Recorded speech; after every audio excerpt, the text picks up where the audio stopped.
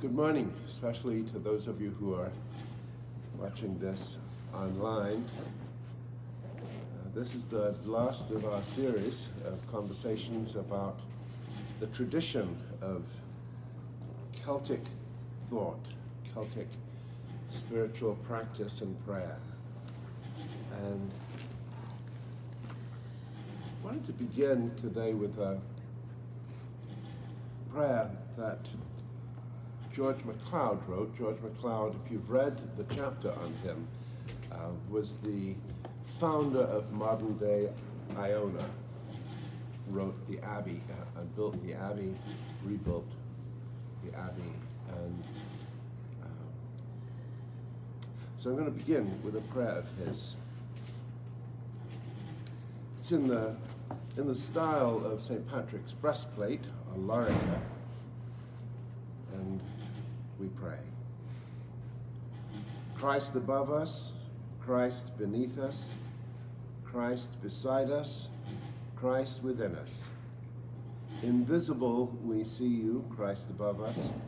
With earthly eyes we see above us clouds or sunshine, gray or bright. But with the eye of faith we know you.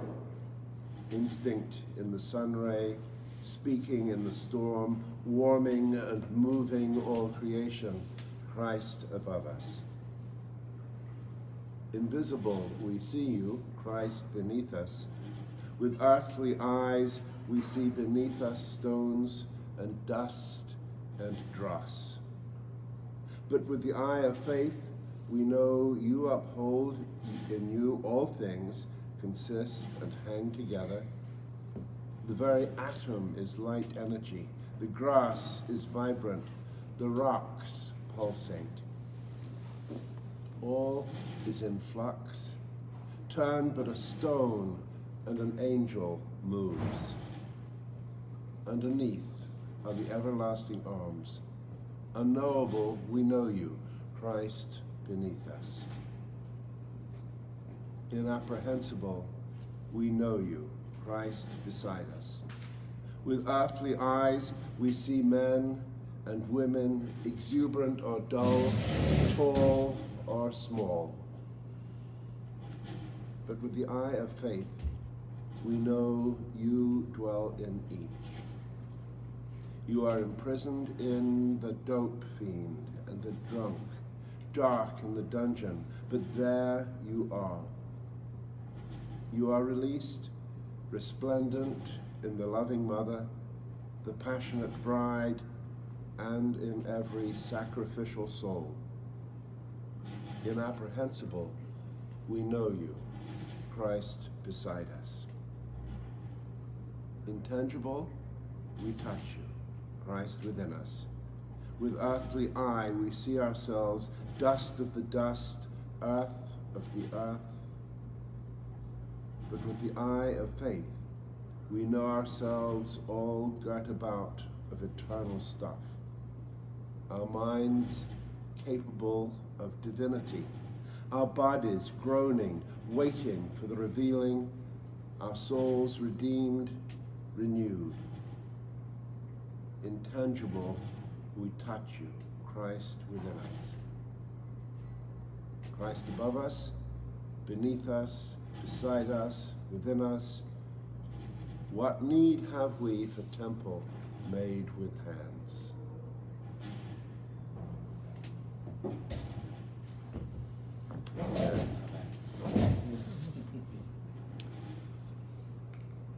Well, I'd like this hour we have together, or 45 minutes, to be a time of reflection and some wrap-up. I want to begin by telling you of a, well, I was going to say tell you a story, but it isn't really a story. It's the recounting of an event that was formative for me.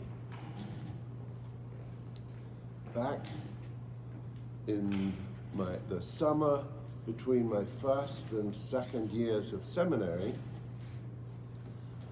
I was in a program I was a chaplain intern at Baltimore City Hospitals. I was all of a brilliant 23-year-old with 1 year of seminary under my belt, who was profoundly aware of all things godly and holy. And one of the tasks we had as chaplain is we lived on campus at Baltimore City Hospitals, which back then was not a part of Hopkins as it is now. It was, we lived in D building, which was actually a sad, sad building. It had been used in the 50s for lots of experiments with frontal lobotomies to control people whose emotional presence was not always appreciated. And so we lived on a floor where there were zombies walking around. Some of them had lived there their entire lives, and they were in their 50s and 60s. It was a very sad building. And so I was there on duty, on call for emergencies one weekend, and I got a call to come down to the emergency room. A young girl had just been hit by a school bus.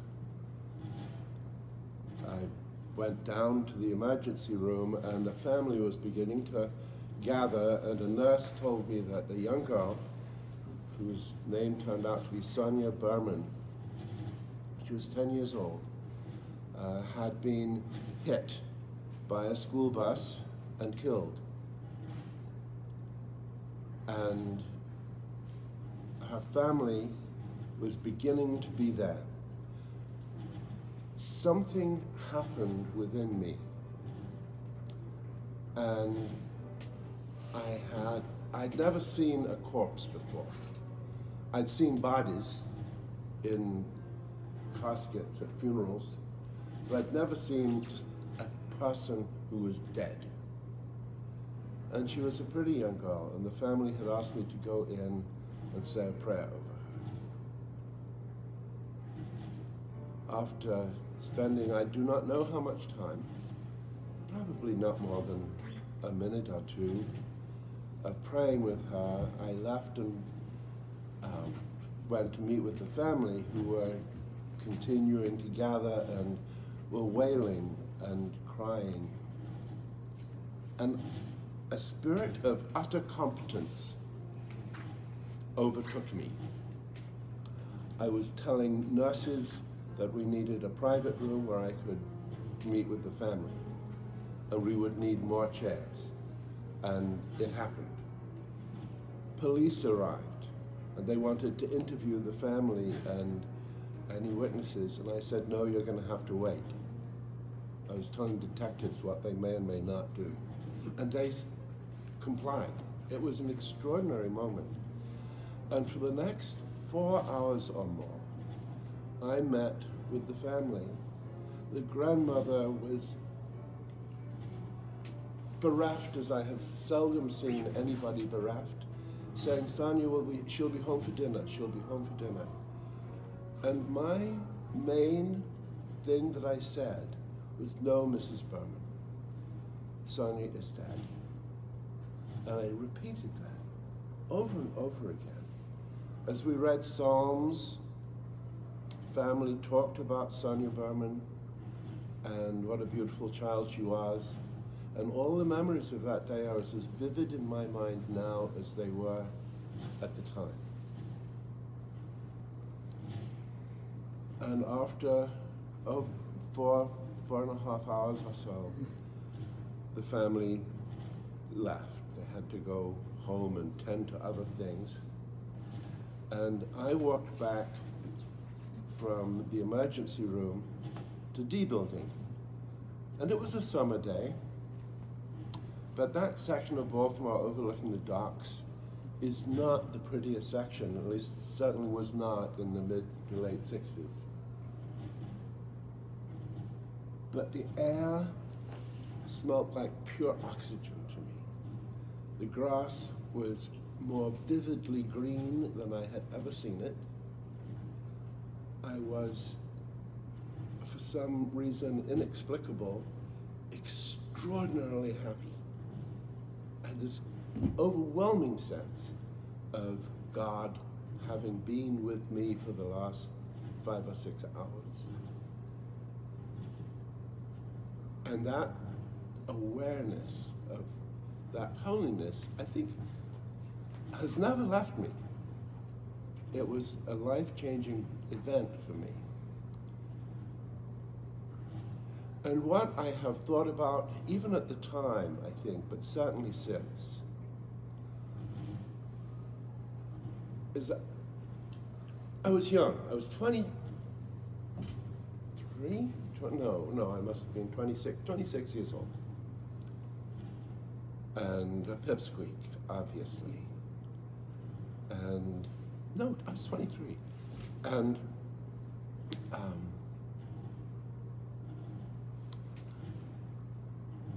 I could have sort of psychoanalyzed myself. Well, here I am, young kid, starting seminary, and it was very tense. I was coming from an ugly building, going into a place of great tragedy, and something weird clicked in my head. But what I really believe most deeply is that I was seeing things as I walked back from the emergency room, smelled the freshness of air and the beauty of grass and the lightness of my feet and soul, that I was seeing things as they truly were all the time. And that experience was a transfigurative moment for me of seeing things at their depth, rather than the way I normally see things, somewhat at the surface. I didn't know it then, but I think that's precisely what this whole Celtic tradition is about. And MacLeod,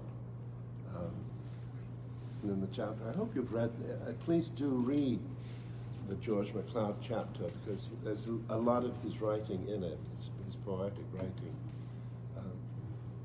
But he gives vibrant expression to that sense of the indwellingness of God in all things. And the light shines. Wow. Wow. Thank you. So that's where I'd like to begin. That memory was triggered for me by the prayer that I read to begin. The very atom is light energy, the grass is vibrant, the rocks pulsate. Those phrases in the prayer with which I started from George MacLeod just brought back that memory of Sonia Berman vividly for me. He was speaking my truth. And there was another thing later on.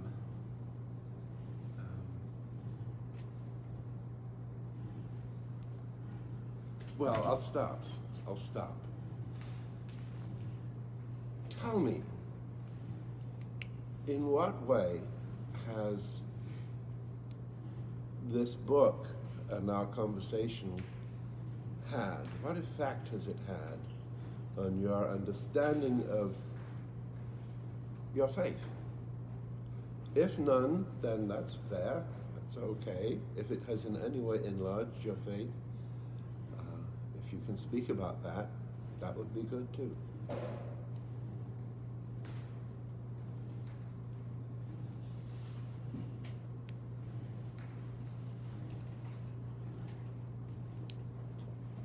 I am thrilled by the ancient voices that go way back, that hold that faith together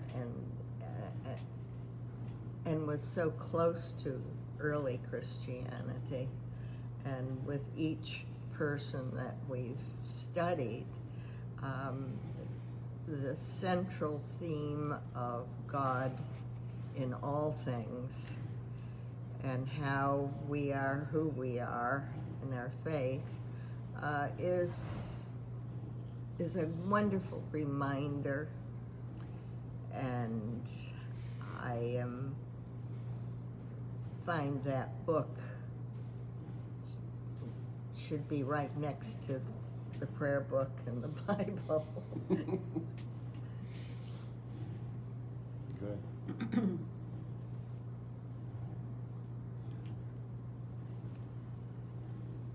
To me, I think I've been following along. A little bit louder, because Yeah. the video won't pick it up. If you Yeah, don't speak we louder. want to hear every golden word. I haven't been here every week, but I've been following it on Facebook, and I've read through everything. It just seems that it is brightened, like we're talking about, making things more vivid. The importance of realizing that everything we do is sacred. It has that everything we do kind of connects with everything else. And we can either do it mindlessly, and then mindless results will come out of what we do.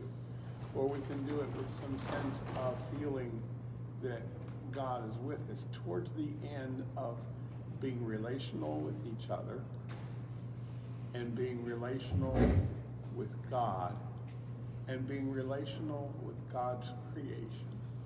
And I think the part about God's creation is the part that we don't think about a lot. A lot of the evangelical churches emphasize individual salvation. Other evangelical churches talk about communal salvation, but not many combine that with the thought of God's creation and how we live, and kind of those thin spaces, the sacred spaces. And so what we've lost really since at least the Industrial Revolution is we've become disconnected. And reading John Muir, for example, says you have two ways you can lobby Congress or take political action, and that needs to be, or go to court or whatever you do to stop whatever it is that people are trying to do. That's kind of a defensive tactic. But the most effective is love. And get people involved where they, out of love, won't do these degrading things in the first place. And I think, to me, the fact that I'm thinking, oh, well, John Muir, he's in the 1800s, 1900s.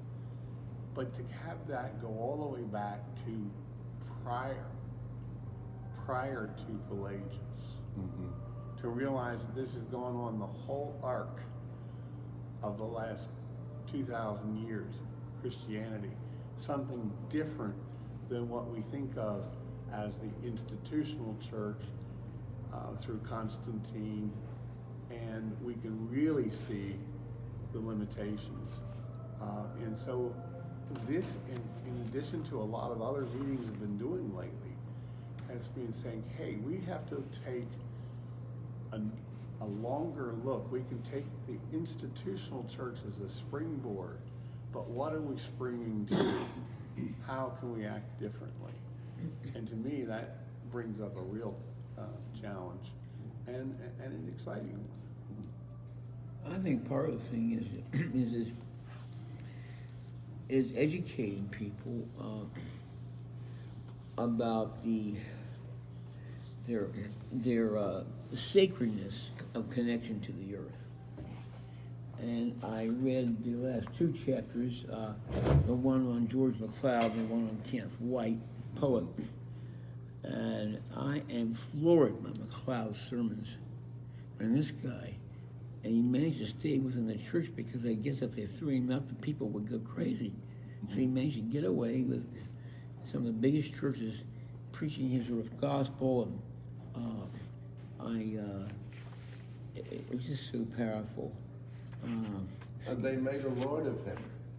They did actually, Lord George MacLeod. And the other one was Kenneth White, of course, and his writings. And I really resonate with all of that, and very deeply, and I'm so glad that I wasn't too much aware of the Celtic tradition in our church, but I am now. I've been resonating, I still resonate with Native Americans, and I resonate with what's best in it, what I consider best in the Christian, Judeo-Christian tradition. But my thought is that creating some more awareness, and I belong to the Green Grace Committee for the diocese, and what we're talking about, with my suggestion actually, is asking the bishop to ask the rectors to be able to place in the hands of all the parishioners a copy of the Episcopal Statement on Creation Care. It is really beautiful. And if everyone had a copy of that, at least they get some idea about what was going on, and to start with. So the other thing, second thing, third thing would be to get people out once in a while for a walk or something, just to kind of experience it. And what's his name? Bob Adams and I are going to be organizing a little hiking group when it gets a little warmer up, starting his house and walking the trails around Grain Ridge and then some other places. And so that might be something that would interest some folks and that can walk.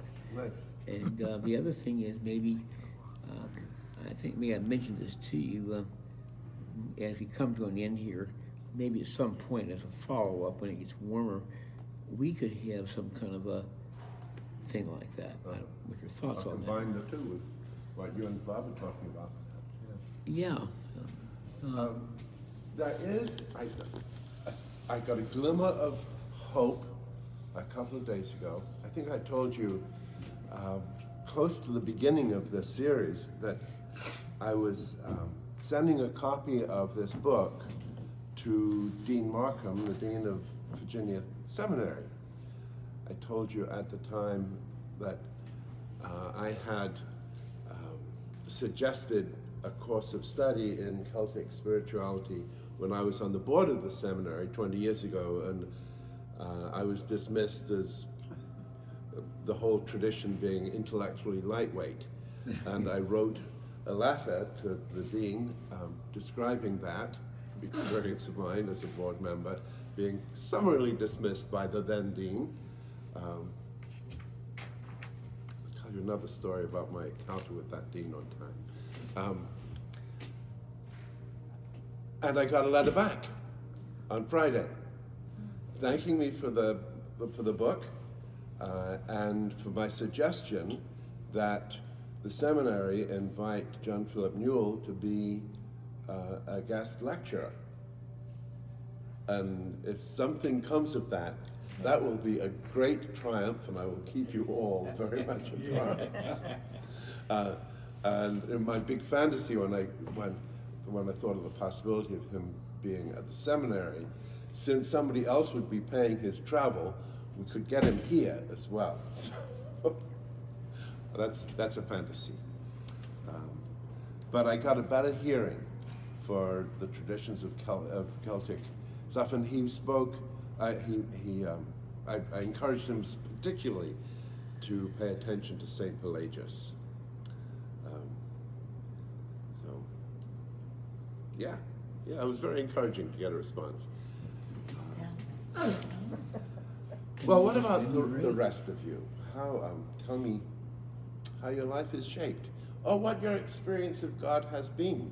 And I'm not the only person to have had an experience such as I had walking back from Sonia Berman's mournful afternoon.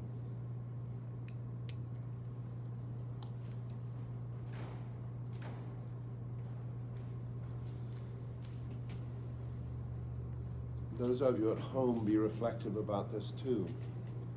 Where has God been vibrantly present for you? You know, I have been thinking,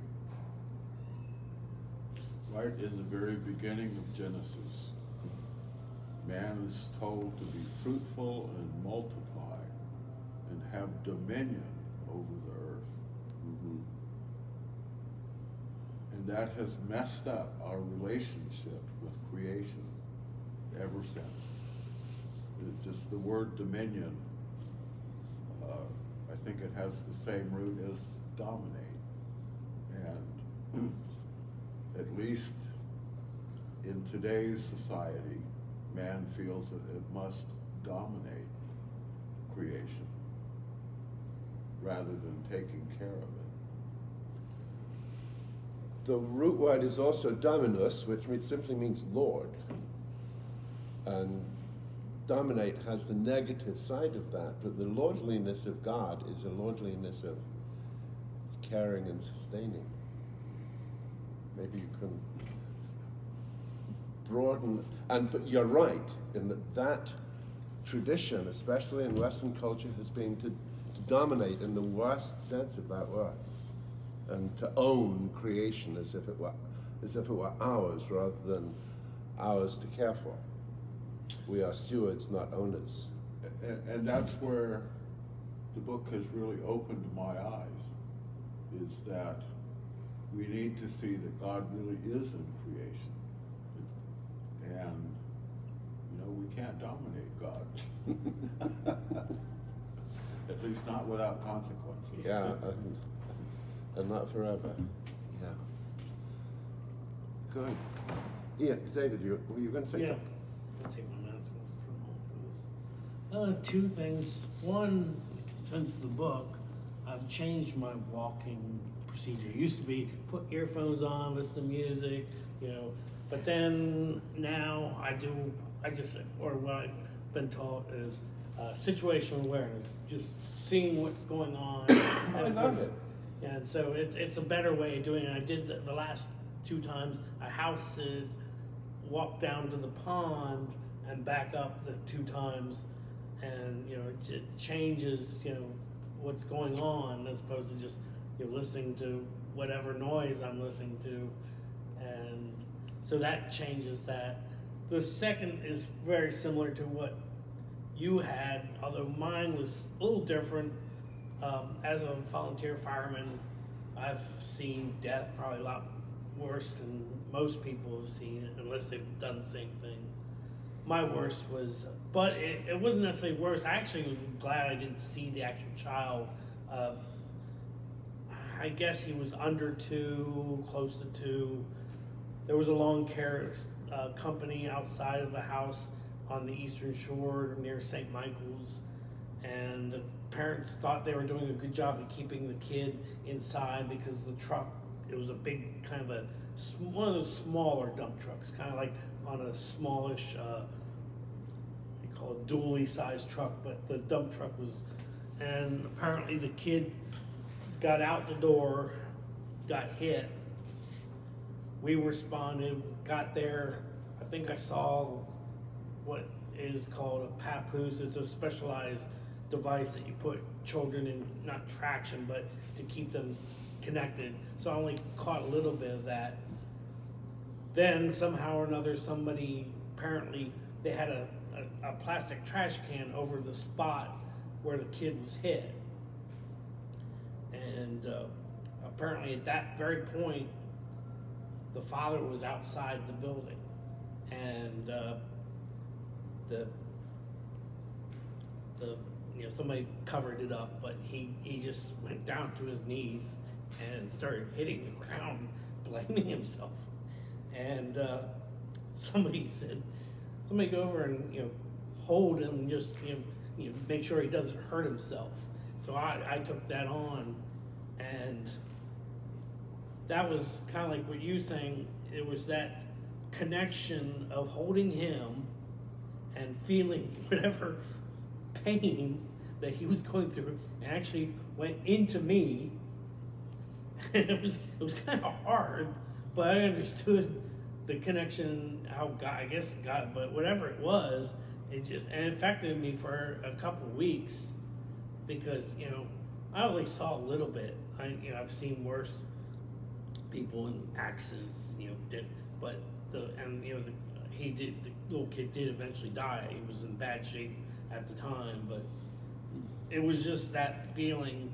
I didn't get to see the sun on the way home or anything, because this was a different situation, but the impact of holding somebody in their time of worseness, like you were talking about, and just, it was tough, but it also kind of awoke in me a little bit back then on how feelings, you know, because I've seen TV stories, even though they're supposedly fiction, I've seen stories where people have talked about that, you know, and that feeling that people have had where they've held somebody and felt something happen go through them.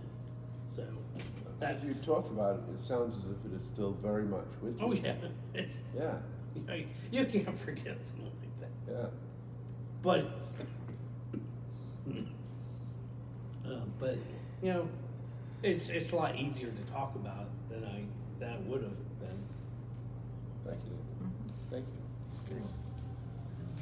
One of the treasures of this parish is that we have a bishop who finds good books and suggests that we read them, and who also can comment on them. And here again, I had that experience as I've had with several books that we've discussed here. Where else are we're going to get a serious conversation like this? Not many places. And so this one is again, I had the experience that I've had with a number of the bishop's books too. You can't get it right away. So it took a while for Fred Powell to order it and for my to get there.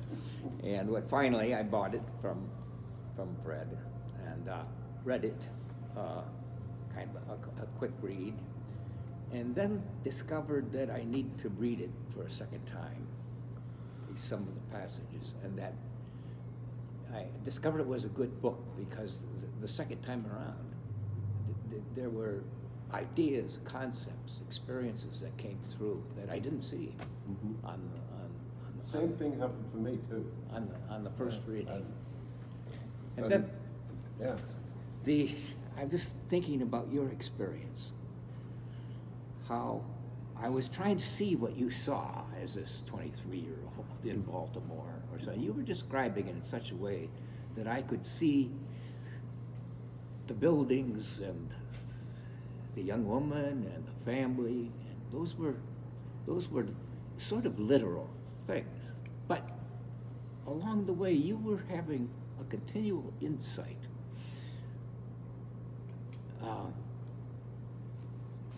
into the spiritual dimensions, not only for your own life, which turned out to be permanent. I mean, there was something, you're being given that kind of spiritual command of a situation that has lasted throughout your whole ministry. As you said, it was there, but it was given there. But now, then my question is, would I be able to experience what Martin experienced in some way? And that, in fact, trying to understand any of the literature of whether our scriptures or other scriptures or even ancient poets, 6th century Greece and so on, isn't there always a dimension of insight that is necessary to understand what it is they're experiencing? And the only way we can get there, I expect, how is it that we have eyes that can see that way? They said all through the New Testament stories, they said, I have seen the Lord. Well, in a way, that's literal, but that's not literal. I have seen God in the prayer. You saw God everywhere. Oh, well, how do you do that?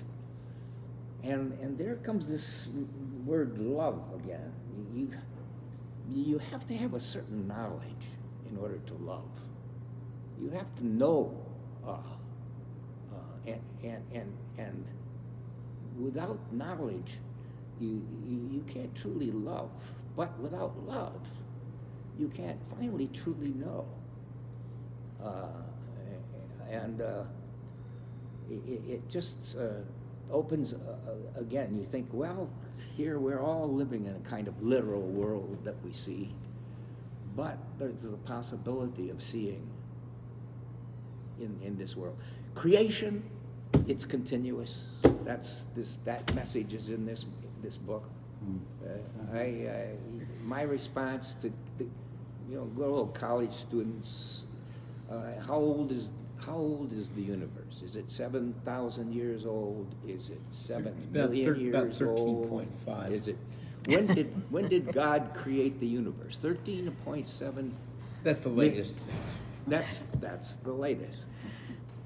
Keeps changing. Again, the kind of religious answer, it seems to me, was that no time ago. Yeah. God created the universe no time ago. I know. I agree. Finally, the meaning of it all is God, in some very large, deep, profound concept of that word. And we can experience it not only in your walks, but in all of the ancient literatures. And I think religion is as old, Christianity is as old as the world, as the old church fathers used to say. Mm-hmm. One can explore primitive religions. One can explore animal religions. I once was writing a chapter on chimpanzee religion. That in all organisms, there is a God dimension, a God creation dimension, and we can get some insight into it, but only in a way by means of both knowledge and love. How to say, in the beginning was God. Yes, but that beginning is not a historic beginning. I know, it says was God. In the beginning is God. Is God, I mean, there, without any history, just there. Dean Reed, who I mentioned, who clobbered my earlier idea of having a term of Celtic spirituality, he taught theology and Greek. And in my second year as a seminarian, when you're actually twice as smart as you are in your first year, Dean Reed was a Barthian. He loved Karl Barth. Exactly. I was reading Tillich and Bultmann as a biblical scholar, and they were my guys. And using classical Barthian language, Dean Reed would talk about God, and being the snot-nosed brat that I was, Dean Reed. He wasn't the dean at the time, he was just Dr. Reed. Dr. Reed. Do you mean to speak of God as a being beside other beings, like a big fuzzy ball of love in the sky? And he looked at me and said, yes. I was floored by the clarity of his answer. I appreciated the clarity of his answer, but it didn't help me at all understanding God. Oh, one time I was, That's good. I was joining a church, and the clergyman wanted to get together with me before that to talk about the church and whatever. So we were at a restaurant, and he knew that I was, spent a lot of time fooling around in the out of doors, and he said, but we have to guard against pantheism, and, which means that every little thing is its own God, and no. What I like to talk about is panentheism. God is in everything. I don't think you got it. They had this old catchword, pantheism. Oh, it's bad. That's worship of, nature. As if there's something wrong with that. But I mean, that was so I didn't go on any further with that. But anyway, I think that in his books, the number of times he's saying that, and we humans need to have this knowledge, or some of it. I don't mean specifically book language, but the scripture of the natural world, that knowledge, to some deep extent, if we are going to save the world that we have destroyed. And we are destroying it. And I have collected a huge amount of information about the specific ways in which it is being destroyed. And time is really running out. But the precedent has to be, I think, for more and more people become aware of the beauty of the world, and therefore will be much more repulsed by what we're doing to it, and be willing to change their lives in some ways to help protect it or have less impact on it. I think this learning about becoming acquainted with and loving, even if you love a dog, you love a bird, or there's a favorite mouse you see scurrying, whatever it is, you know, that connection is this much wider spectrum of creation. God is, to come back, pardon me, Jack. Yeah, go ahead. God is not a being alongside other beings, as you say. God is the being of beings. The ground of all, as the Killer. God is the being, the capital B-E-I-N-G, of beings. Not a being, a great being alongside atoms and caterpillars. God is the being of atoms I think And the great and heresy, of caterpillars. the heresy in that Barthian attitude is espoused by my theology professor, is I think that love is meaningless until it becomes incarnate. Yeah. And that's the whole point of Jesus. And it's the point of what you're saying, Jack, about caring for the earth. Until our love becomes something other than theory, sitting around in a comfortable parish hall, we're blowing smoke. And I think that ties into experiences. I've been listening today to your story, the different stories here of personal impact. So that experience in the emergency room, that experience with the dump truck, what you're talking about is love. What John Muir was talking about when he took President Roosevelt out on that 3-day trip, that was the spark that led to creating the national parks. Roosevelt was getting an experience. And love usually comes from some form of experience. If it's romantic love, it's a relationship with a partner. If it's filial love, it's an experience that group has had together. And relationships are related back to experience. And I think what happens is we have so much a disconnect, because we kind of have academics over here and experience over here, and we need to meld the academics with the experience in the same way that we need to bring everything in together. And so sustainability, for example, living sustainably is far different if I read it in a book than I spend a weekend at a retreat on a farm where they actually practice it.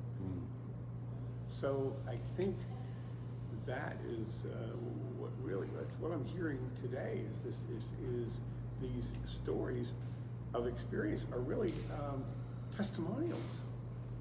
And like you go to the African American church, almost every Sunday you had a testimonial. I'm saved, I'm off of drugs, I found God. You know, you really get that life, and you feel the love in there. Mm-hmm. And so but if you don't have the academic underpinnings, I mean, we might be off into some kind of heresy somewhere or cult.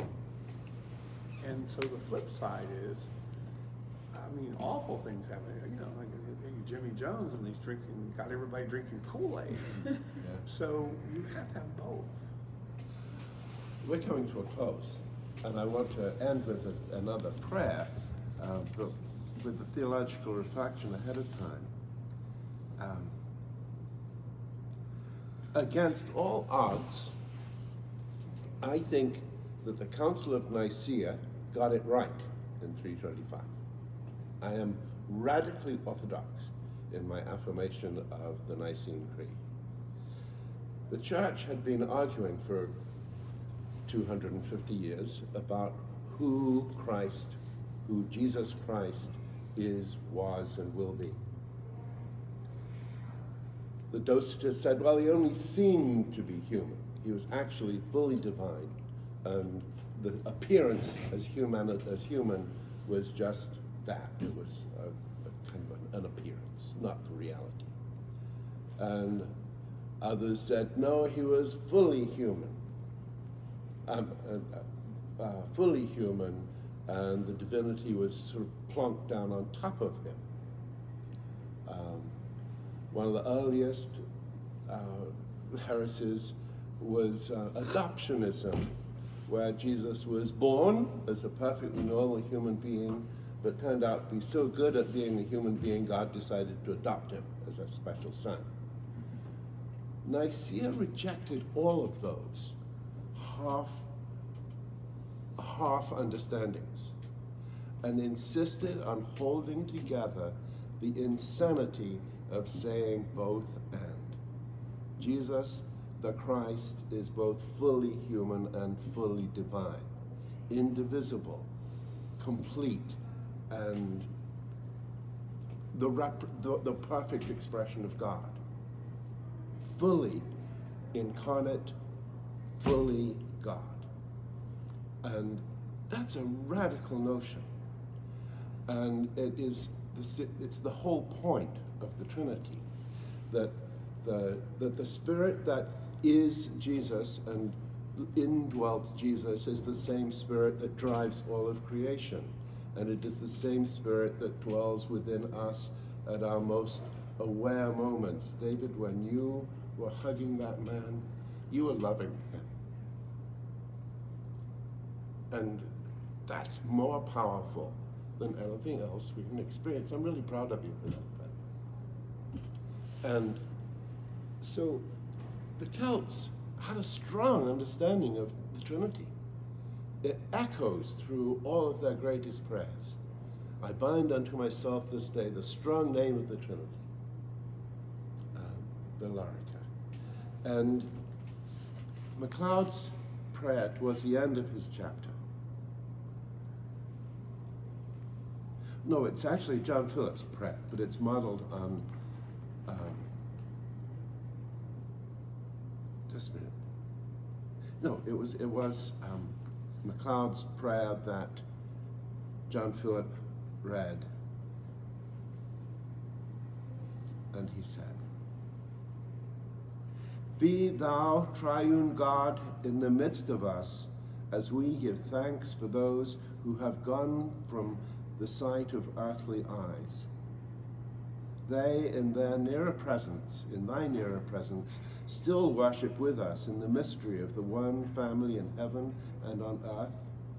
If it be thy holy will, tell them how we love them, and how we miss them, and how we long to be with them again. Strengthen us to go on in loving service to all thy children. Thus shall we have communion with thee, and in thee with those who have gone before us. Thus shall we come to know within ourselves that there is no death, and that only a veil divides thin as gossamer."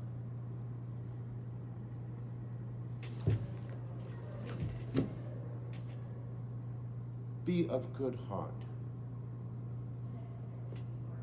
The veil between us and God is as thin as gossamer, even thinner. Thank you all very much. Amen. It's time to go to church. Thank you. Amen. Thank you.